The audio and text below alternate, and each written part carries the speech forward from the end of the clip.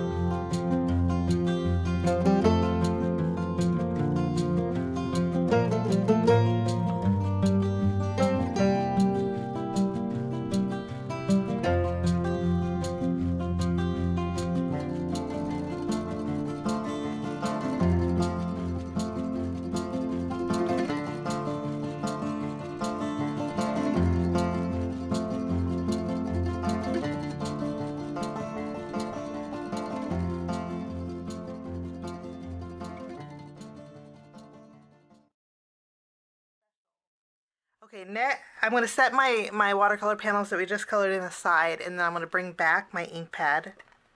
And I'm going to take I wiped off my acrylic block, and I'm going to take my ink pad, press it down, kind of shimmy it a bit, so I get that rectangle ink on my my acrylic block.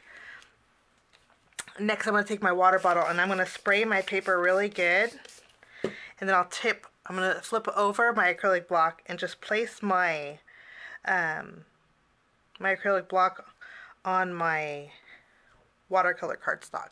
And then I'm just going to let it sit and let it do its thing. In the meantime, I'm going to take each one of my panels that I colored in.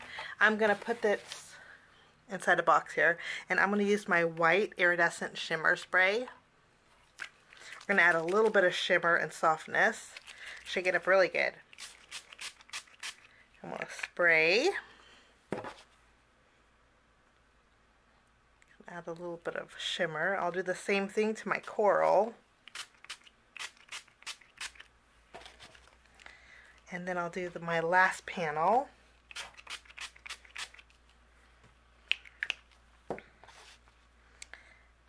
Okay, and then I'm going to lift up my block, and it's soaked in really nicely.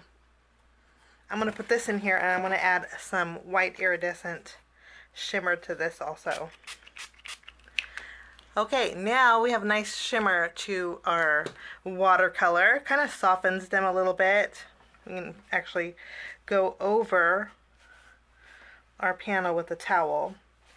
This way we have the shimmer, but it's not covering up my black embossing.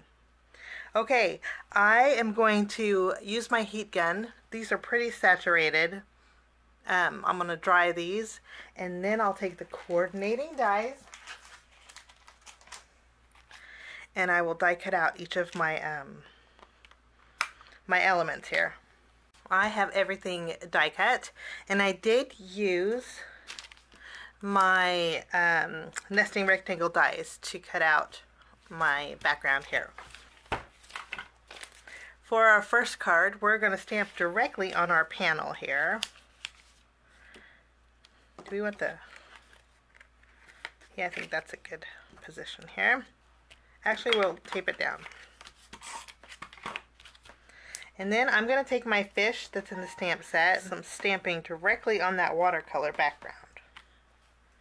I want to stamp one more time. My hello stamped beautifully, but my fish needs a little more richness. Okay. After we have our sentiment and our fish stamped, I'm going to go ahead and add some clear embossing powder over it. And we'll do a little heat embossing.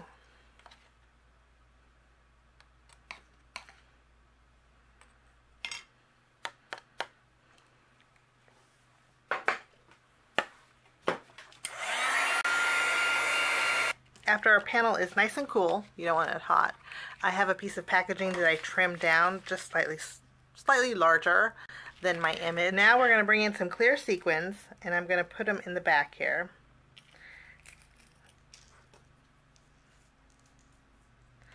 And then I'm going to go ahead and take my panel, place it over my sequins, and then we're going to add some adhesive behind our panel here. And I'm going to fold over my sides. First I'll fold over the right, and then I'll fold over the left. And then what I like to do is pick it up, and at the corner I will cut at an angle, and then this corner I'll cut the other angle off. This corner we'll cut at the angle, and then this corner we'll cut at the angle too.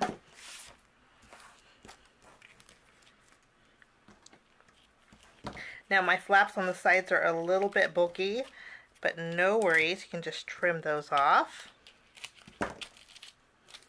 Packaging tears really easy. Okay. If you have some sequins that want to pop out, no problem, just tuck them back in there. And then now I'm going to go over the bottom and the top once more with my tape runner, and we can fold over these flaps on the back side. And we're just basically sealing in those sequins on our panel.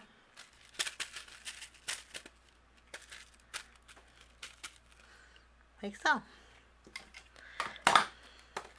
Now I'm going to flip this over, and then we're going to add some foam adhesive behind it. I'm going to go ahead and secure my shaker on a piece of pink cardstock.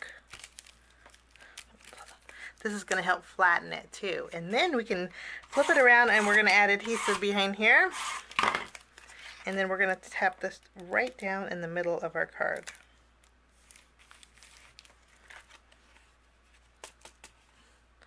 And then that card, and then that finishes card number 1. For my next card, I created a frame with an A2 size panel, and I used my nesting rectangle dies to cut out a window in here. Now we're going to take the coral, and I'm going to fill in my background with the coral. So to do that, we're going to add adhesive all along the back side of our window. And then we're going to do a little tucking with our coral. And I want to make sure that some are overlapping. And then I have a purple one too. And then also, it's okay if they overlap each other. Okay, once I'm happy with the placement, what I'm going to do next is flip it around. And I'm going to add some foam adhesive all around the edges. I'm going to go ahead and remove the release paper after I put foam adhesive behind my frame. And then this is going to go right on top of my card base. And the pearl is really showing through. It's kind of hard to tell. Okay, there's a few areas where I need to glue down.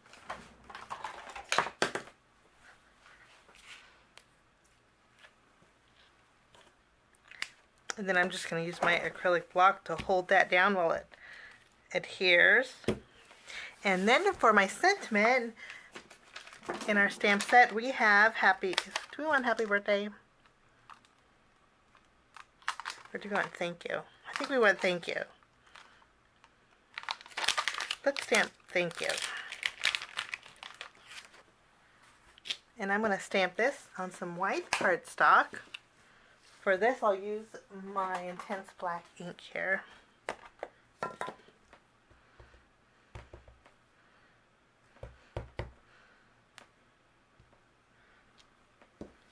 Lovely. And then for my sentiment here, instead of blocking it off, I'm going to use my scissors, and we're going to trim around it. Okay, I went ahead and trimmed around my thank you, and then we're going to go ahead and add our thank you right over our coral.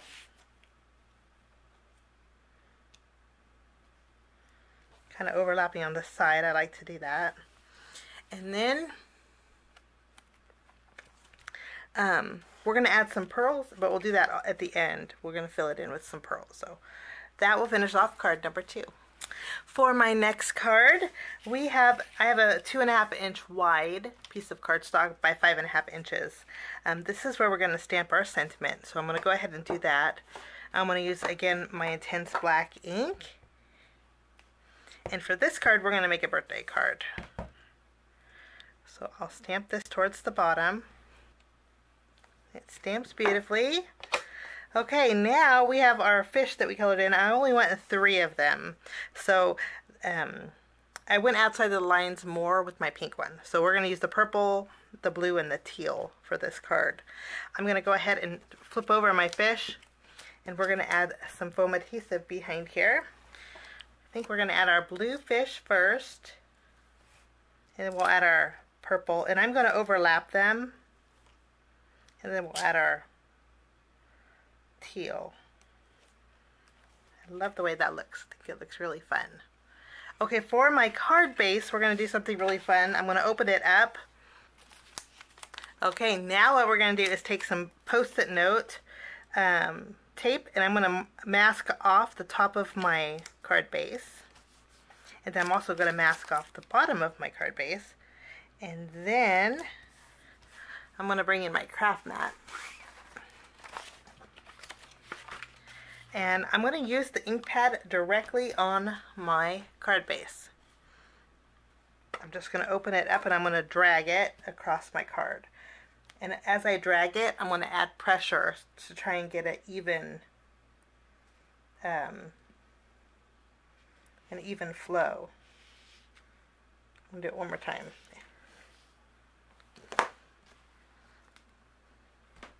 And that worked out lovely. I'm going to go ahead and remove my masking tape or my post-it note tape. And then we have a fun, colorful background. I'm going to dry it with my heat gun. And then this is going to go off to the left of my card.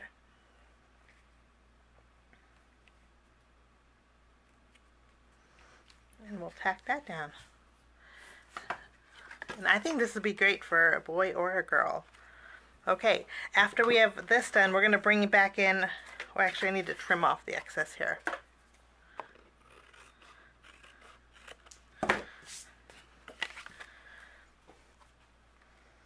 You know, I really like the way this looks. So, we're going to do a backtrack, and then we're going to go back to our first card. And I'm going to take a piece of white cardstock. Okay, I liked the way this looked so much that I want to add these colors behind my very first card. We put pink, but I'm going to switch it out. Let's go bold. So let's go directly on our panel, and we're going to go across the entire bottom. How about that? We'll hold it down and kind of shimmy this ink pad across the bottom. That looks so neat. And then I'm going to flip it around, and I'm going to have to flip my ink pad around also, and I'm going to repeat it, lining up. I don't want a white gap, so I'm going to line up my color against that green.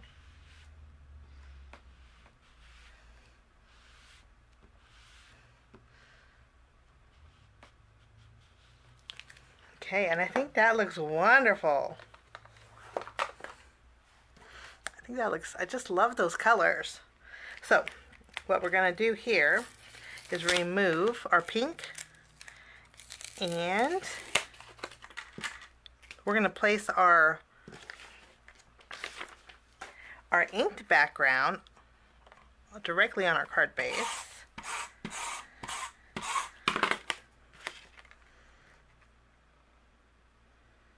Do we want a little bit of a border? I want to trim off. I want a little bit of a border here. So I'm going to trim off. I'm going to trim off a 1/4 inch. Okay. And then we'll place this on our card base, leaving a little bit of a white border. I trimmed a 1/4 inch off. And then I'm going to replace